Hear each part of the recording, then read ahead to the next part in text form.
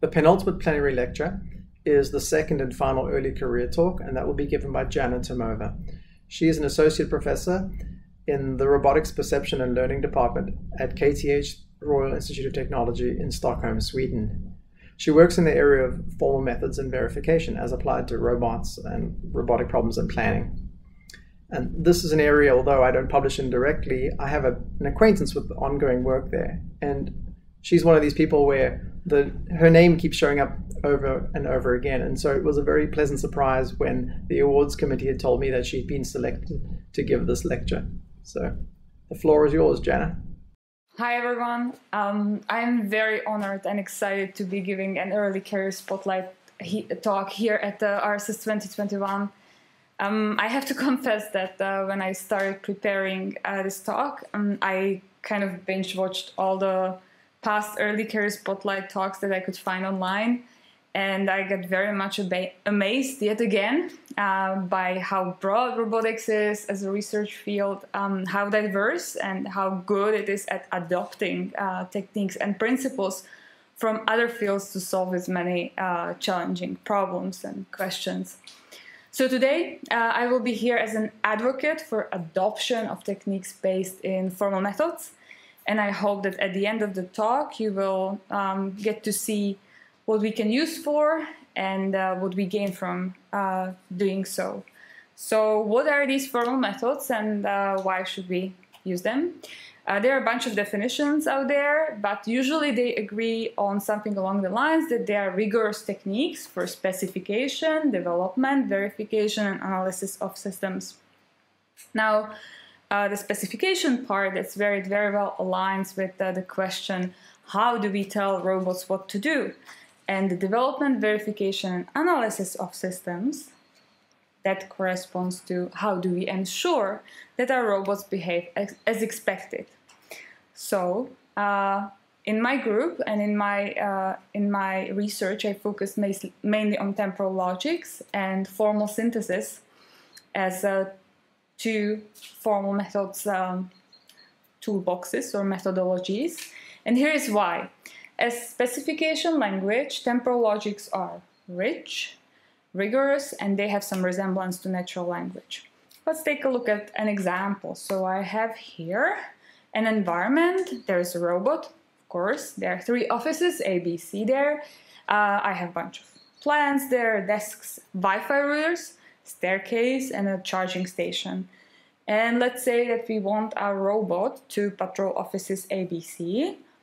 And this is how I could express this in LTL specification language. GFA, GFB, GFC.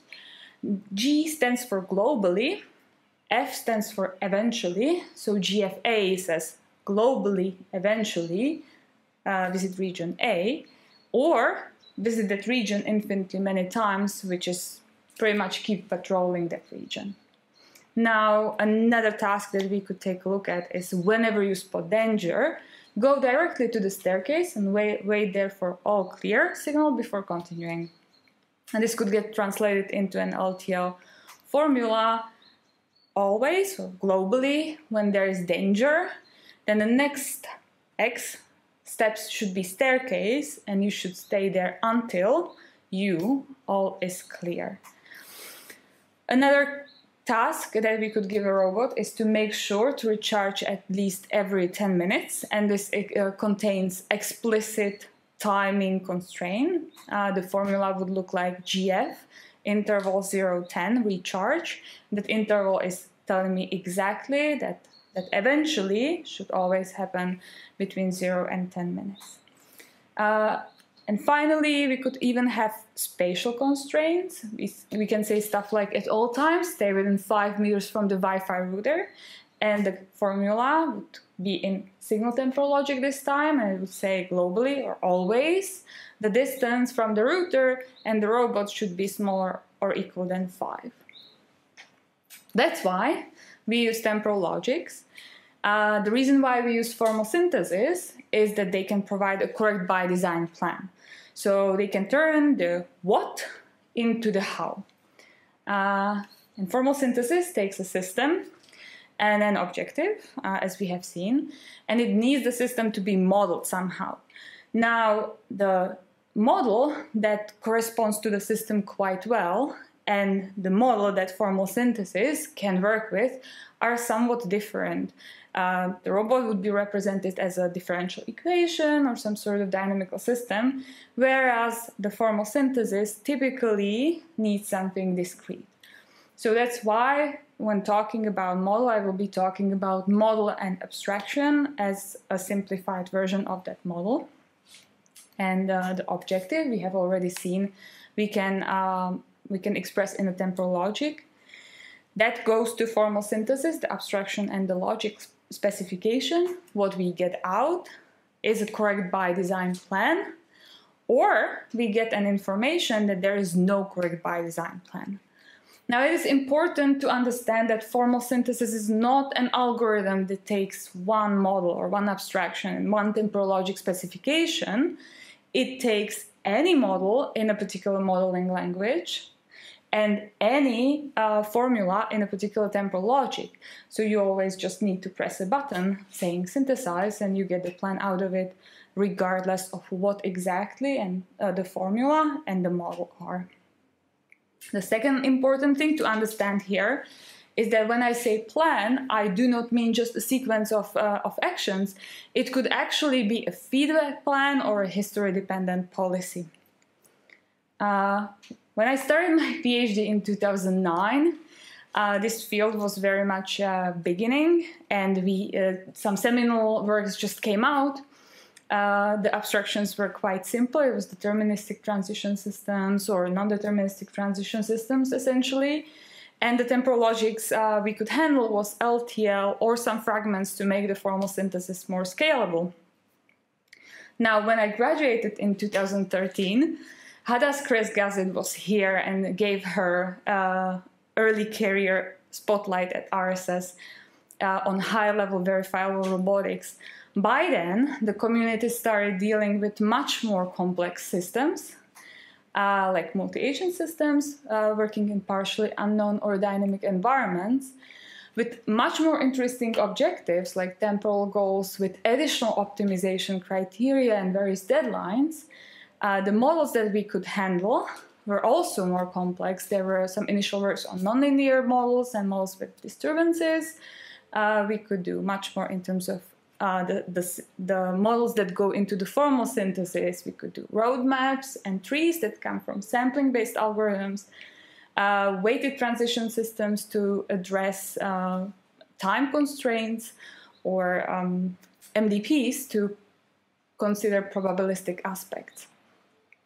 Temporal logic specification has some resemblance to natural language, but it's far from being user-friendly. So there was some focus also on building user-friendly interfaces, either linguistic or graphical.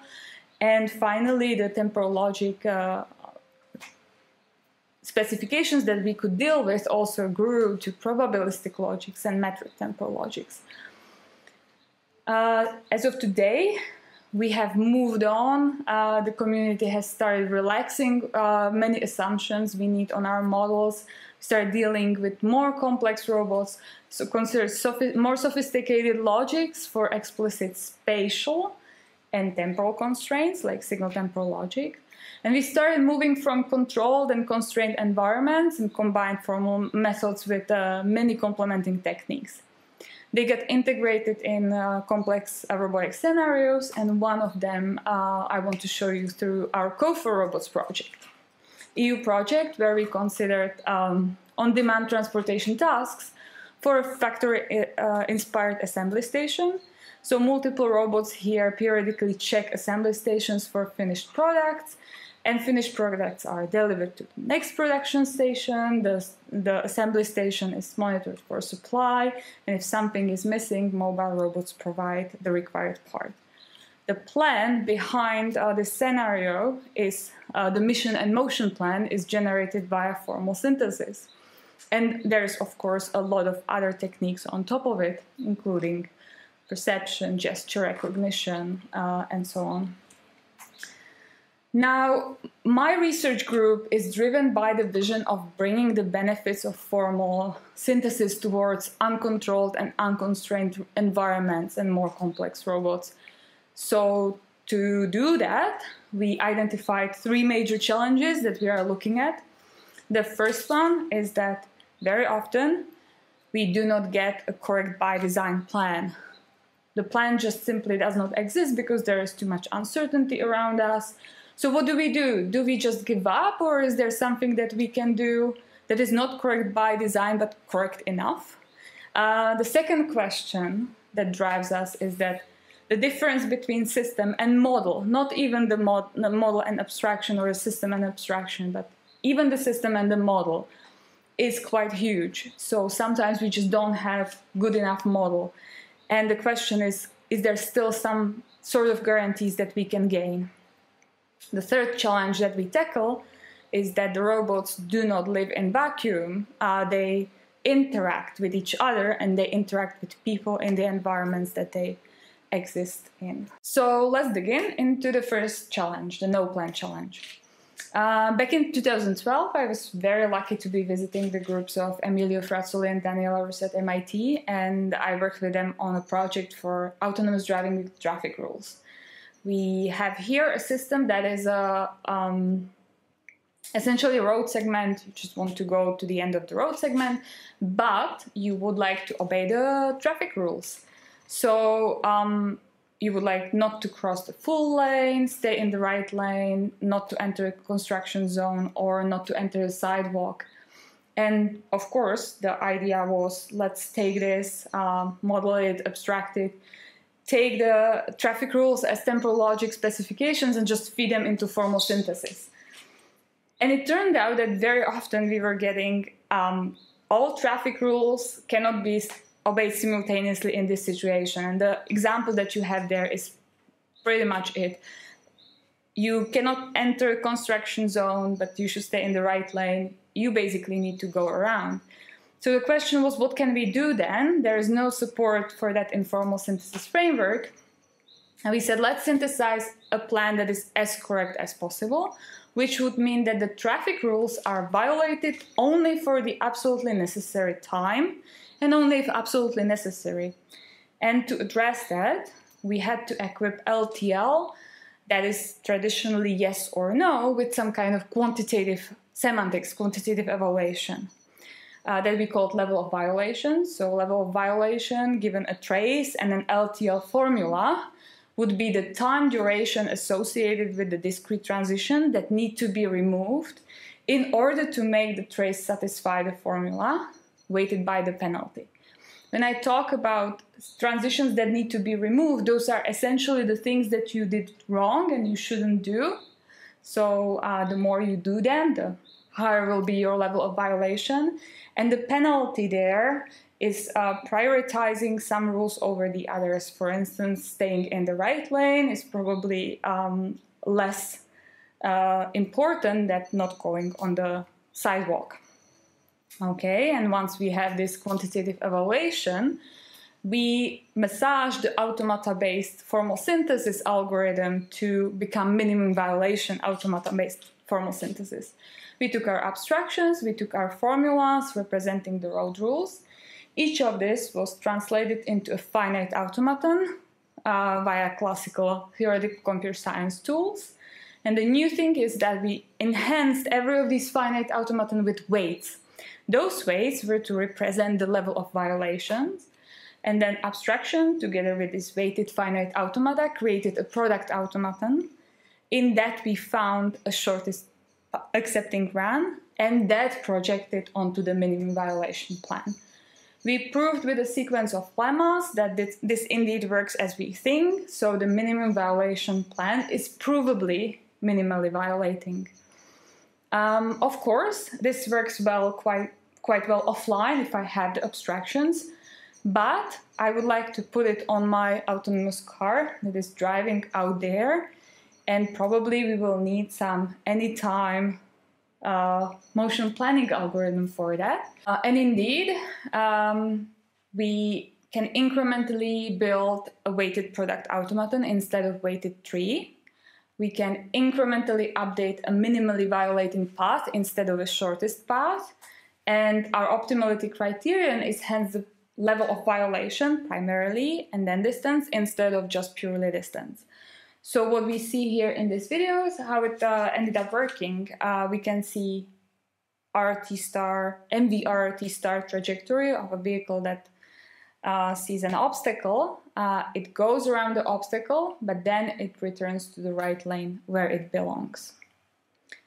Thanks to Emilio's and Daniel's amazing students, we were able to put this on a golf cart already in 2013, and what you see here is the car avoiding another parked car and coming back to the correct lane. This is not due to any if-then-else. This is automatically embedded in the RT star and automatically came up with. Since then, since 2013, we have added a bunch of extensions, including limited sensing and multi-vehicle settings with multiple autonomous vehicles that are all autonomous, and we do planning in joint space there. Let's take a look at a little bit more advanced settings here, where we do not really have information about the state precisely. We have state estimates, and we are driving on a road segment with other participants. Now, our objectives can be a little bit more complex as well. They can contain various specific, explicit time and spatial constraints that could be expressed, for instance, in signal temporal logic this time. Now, the minimum violation formal synthesis, when it comes up with a plan that is as correct as possible, it needs to account for the severity of violation, the probability of violation, and also the level of uncertainty. And that's what we did.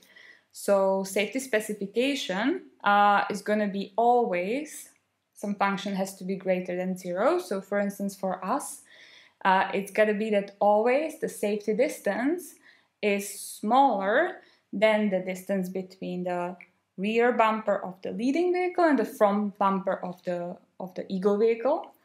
And then my severity function will tell me the severity of violation is 0 if that safety specification is satisfied. And if it is violated, the severity will be proportional to how longer the distance should be to be safe.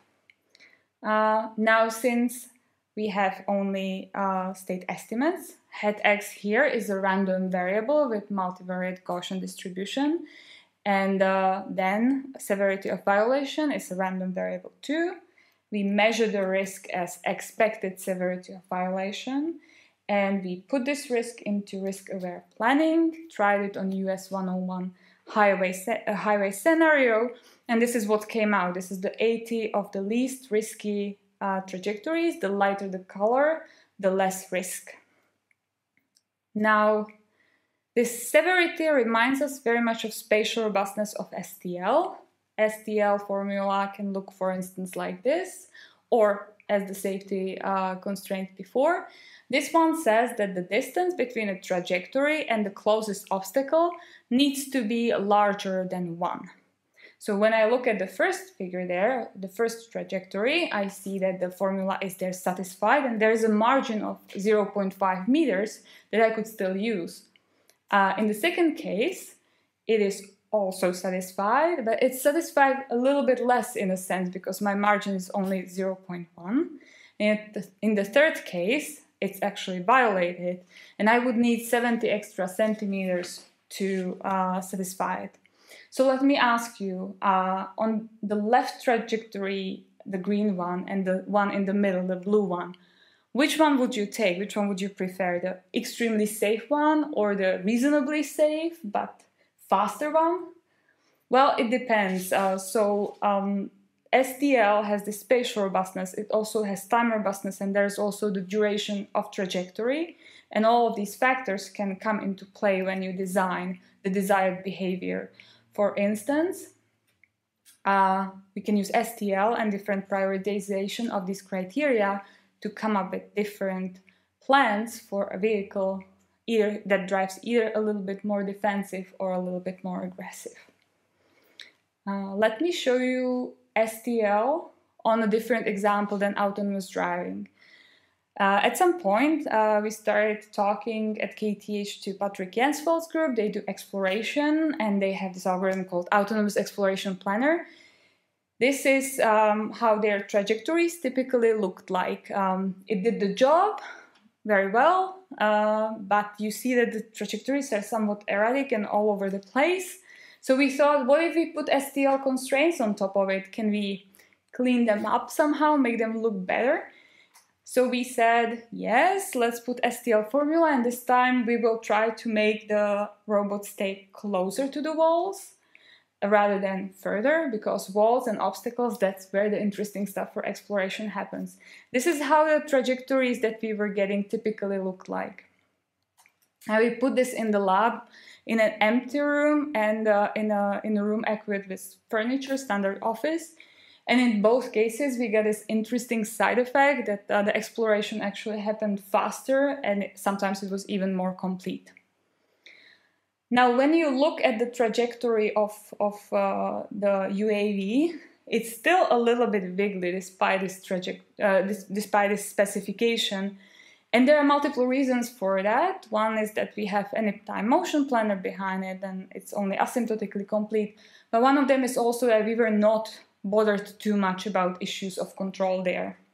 But there are scenarios where you should be bothered, like this one.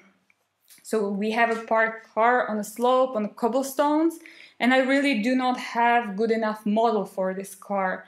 It's impossible to get a model for every single slope and every single terrain. So that's one issue. The other issue is that it's parked tightly, so every centimeters will matter, and I have to handle the uncertainty somehow.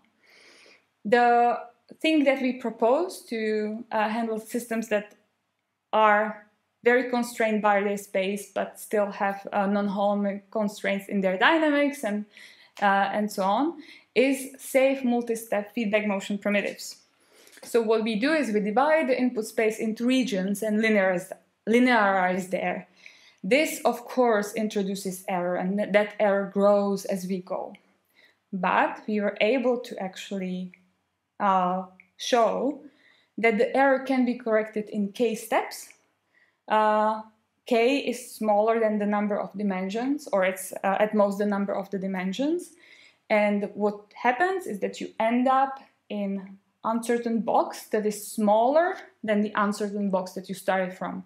And this means that this is extremely suitable for chaining and satisfying long-term specifications like LTL specifications. And furthermore, it's a library of motion primitives, so if they're not enough to satisfy the LTL specifications, you can just refine them till you find a way. And indeed, we put this on our non-holonomic rover, parked in a tight spot, and we were able to unpark successfully. Now, how do we actually do LTL planning with motion primitives? I take my system, that's the motion primitives. I have my objective, that's the LTL specification. I take the LTL specification and translate it into a Bookie automaton. This is, again, a classical step from theoretical computer science that can be done automatically. And now I'm able to execute a formal synthesis essentially as a modifier A star. But since I have the library of motion primitives, the branching factor is very high and I need a good heuristic. So we propose to compute backward reachability trees as a good heuristics there to get a correct by design plan, or maybe refine the motion primitives and then get a correct by design plan. We put this on a rover in 2D and we were approximately 10 times faster than state-of-the-art algorithms working for non-holonomic systems. And we believe that we are the first one who were able to put it into a three-dimensional system here on a fixed-wing drone as well. Well, the car that I showed you parked in tight spot is not the only instance, of course, where the uncertain dynamics matters and where it's critical to be safe. This is an example of our other work where we look into context-rich manipulation. Here, there is basically no good model, no model to start with. Everything is data-driven. but overheating the manipulator is at risk because we are operating very close to torque limits. What we did is we generated a trajectory to be tracked with machine learning, and then we tracked it with our safe motion primitives there. So finally, we are at our last third challenge, the interaction challenge. Robots do not live in a vacuum. So here I could be talking about different kind of approaches, and it's such a broad area. But the one thing I want to focus on is the social interaction, because we have correct by design plans, but are they going to be any useful if the people around the robot do not find them acceptable? That's the question that drives us here in a project on correct by design and socially acceptable planning that we work on with Yolanda Leite, a social roboticist here at KTH. Our objective, as long as it is goals, constraints, and preferences, we can feed it into our formal synthesis framework. But what if our objectives are somehow soft? What if it's social acceptability or perceived safety? What can we do then? And we just started peeking into this direction, and the project is still in diapers. But what we do is we collect data from interactions, and then we try to infer STL, signal temporal logic formulas, with probabilistic predicates as descriptions of things that people do around robots and things that robots do around people. So stay tuned for more. I wish I had time to talk here about more interesting things that we do, about aligning provable safety and perceived safety, about assumption guarantee synthesis that is very much about guarantees being very difficult to synthesize in uncertain environments unless we assume something about the other intelligent agents, some level of collaboration, like that the humans will not cross on the red light. I also didn't have a chance to talk about decentralized multi-agent coordination with temporal logic specifications that we do here as well. The takeaways from this talk are that temporal logics and formal synthesis are here, and they can help you address the two big questions of robotics. How do we tell robots what to do, and how do we ensure that they behave as expected? They are rigorous, so they can be used to provide guarantees if that's what is desired and possible. But if it's not possible, they are not rigid. You still don't need to freeze if a correct by design plan does not exist. You can just generate a plan that is as correct as it gets, provably. And it does not need to be rigid in treating just mission and safety critical goals. It can handle preferences as well. Where I think the future of the field is going, and when I know where my group is going, is moving forward with these techniques to the wild. So instead of well-defined mathematical objectives, or rather on top of well-defined mathematical objectives, we will also include soft objectives like perceived safety and social acceptability. Instead, or on top of guarantees, we will also work with softer criteria like risk awareness, because guarantees are just difficult and sometimes you just get the answer there are no guarantees. Then you still are interested in doing the best you can. Instead of manually created models and specifications, which was still the practice several years ago, we are slowly moving towards data-driven models and specifications.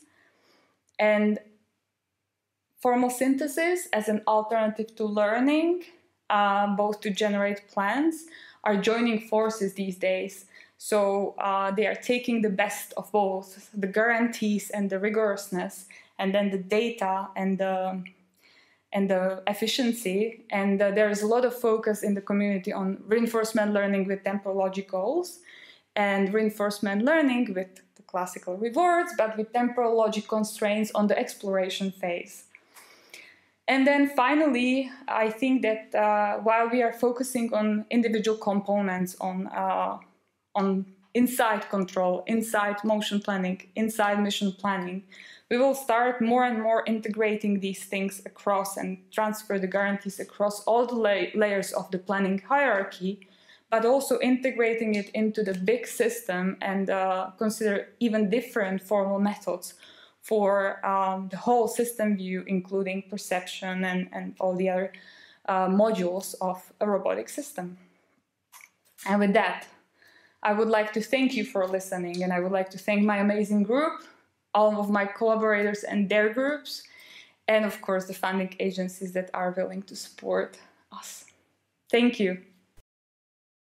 If you're watching this at the time of the RSS event, this is just a reminder that on Thursday the 14th we have 2 opportunities for interactive Q&A with Jana. So show up, be engaged. See you then.